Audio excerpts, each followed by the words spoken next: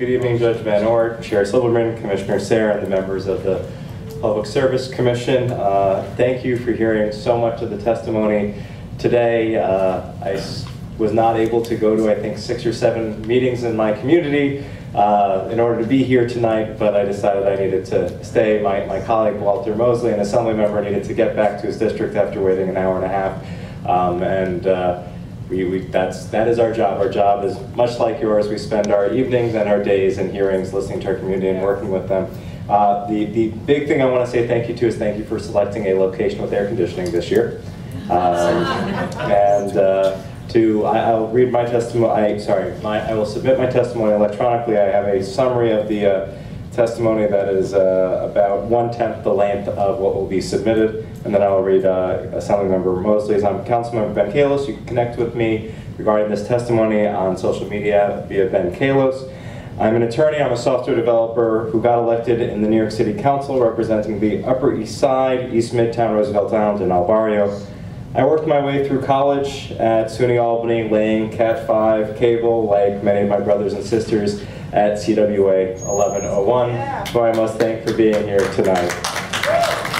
We have a rare and overdue opportunity to conduct a comprehensive and thorough analysis of telecommunications industry in the state of New York, and we must do whatever it takes to achieve universal broadband to bridge the digital divide, whether through regulation of providers of mobile phone, fiber, or cable. Each communications medium is increasingly being used as a method to deliver internet access. As we move forward, the PSC must ensure that phone service providers do not abandon our most robust copper wire infrastructure that is singularly capable of providing communications during emergencies and through weeks-long blackouts such as those caused by Superstorm Sandy. The PSC must use this opportunity to maintain or improve upon existing telecommunications infrastructure while making universal broadband a reality through universal mobile broadband, universal fiber, and through cable service providers expanding free and affordable broadband.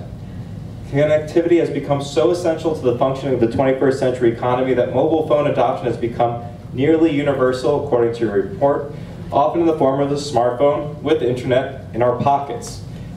Who could have thought of that in 2005 or 2006, the last time we did this?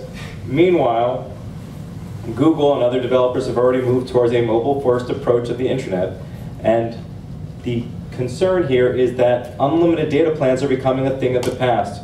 And rather than focusing exclusively on terrestrial-based broadband provided through cable, fiber, or wired phones, the PSC has an opportunity to leverage its regulation of wireless providers to bridge the digital divide through universal mobile broadband to ensure that wireless companies extend Lifeline to ensure that low-income smartphone users can afford unlimited access to the internet. It's of note that Verizon offers Lifeline, but only in 8 counties versus all of the counties of the state, and they should be. We can expand the library hotspot system that we have in New York without internet so that people can borrow it for months at a time, and this is something that should be replicated outside of New York City. Expand low-cost unlimited data plans for all wireless customers, and protect customers from bill shock resulting from phantom data charges. Your apps download things, you pay the bill, even though you may not have known about it. With regard to universal fiber, on June 18, 2015, the New York City Department of Information Technology and Telecommunications concluded an audit of Verizon's implementation of Fios, the company's state-of-the-art fiber optic network. The audit found that even after 7 years, Verizon's fundamentally failed to honor a condition in the franchise agreement to extend Fios by June of 2014 to any household in any of the 5 boroughs which requested it. Instead, universal coverage is promised. We have anywhere from 45 to 60% coverage, but many residents, including me, are told that Fios is simply unavailable to them. If Verizon had honored its commitment to New York City, we would have already achieved universal broadband instead of 22% of families and 30% of those below the poverty line do not have broadband in their home. This broken promise is unacceptable. It is imperative that PSC assist in the enforcement of the franchise agreement and hold Verizon accountable. Yes, please. Following our comments from the then proposed Comcast Time Warner cable merger and the threat that New Yorkers would not have a second bite at universal broadband for the Big Apple, the FCC adopted net neutrality guidelines, and Chairman Wheeler has called for Lifeline eligibility for broadband. Now with the Charter-Time Warner cable merger before your body, we request that the proposed merger serve the public interest by providing free and affordable universal broadband, by rolling out Connect to Compete program in New York and expanding the program from free and reduced school lunch recipients to those who receive any federal, state, or city benefit, forcing the companies to commit to becoming an eligible telecommunications carrier, an ETC, in order to provide lifeline for phone and eventually broadband services, and eliminating connection fees in urban areas that do not already have connections, such as one person said tonight, citing $30,000 to get an internet connection. Additionally, serving our legacy copper networks. The legacy copper networks that New Yorkers rely on for voice and data services are in poor conditions in many areas of New York City. Citing high maintenance costs, Verizon has pushed to retire these networks, limiting consumer choice. Alarmingly, the massive power outages caused by Superstorm Sandy showed that voice over IP, mobile, and fiber systems are not resilient as copper during outages. Making matters worse, soon after the storm, Verizon replaced copper cables with fiber instead of repairing them. Verizon must maintain and repair copper networks to ensure New Yorkers have access to reliable phone systems during emergencies. Otherwise, it leaves New Yorkers like myself and so many others to go door to door throughout buildings to make sure that the homebound aren't trapped in their homes without a way to call for help. And I just want to thank you for all that you do. I, as an elected official in government, get to see a little bit from the inside how hard it can be to deal with forcing some of these companies to do things that they never want to do. And I just want to appreciate that you may have gotten a lot of criticism tonight, but hopefully you're able to channel that towards the industry and remind them of what they put you through every time you have to do the public hearings. Yes. And just thank you for your service, yes. And hopefully you can be a strong advocate for us. And if I may, I'd like to just read Walter Mosley's statement.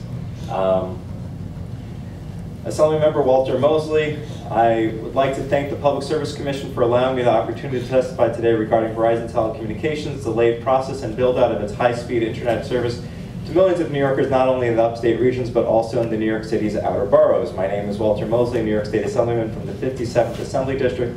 I represent the neighborhoods of Fort Greene, Clinton Hill, Prospect Heights, and parts of Bedford, Stuyvesant, and Crown Heights. I'm here today because the high-speed internet and telephone services are vital utility services for all New Yorkers, and there has been a substantial interest and subsequent investment by state government in the sum of $500 million to expand access to the digital service.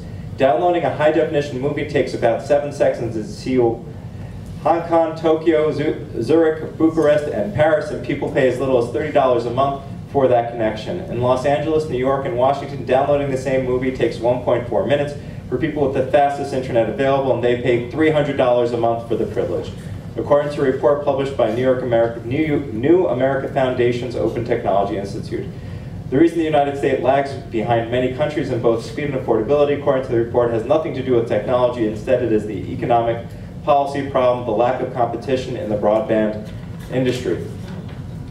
3/4 of American homes have no competitive choice for the essential infrastructure for the 21st century economics and democracy. This puts our country at a comparative economic disadvantage when it comes to information technology accessibility. Internet speed is not a luxury. To the contrary, it is a vital aspect of our economy, and to ignore it would be tantamount to ignoring our roads and bridges, which help transport our goods and services across America. Sadly, we do ignore our crumbling infrastructure, but forgive my editorial comment. More competition, better technologies, and increased quality of service on wireline networks help to drive down prices. This is Economics 101. The failure of Verizon Telecommunications' ability to meet its requirement of expanding access to its Fios internet service is a hindrance not only to service, but an impact on economic growth for upstate communities as well as outer boroughs of New York City. When companies look for environments to set up their businesses, an increasing important aspect of that search is access to fast, reliable internet access.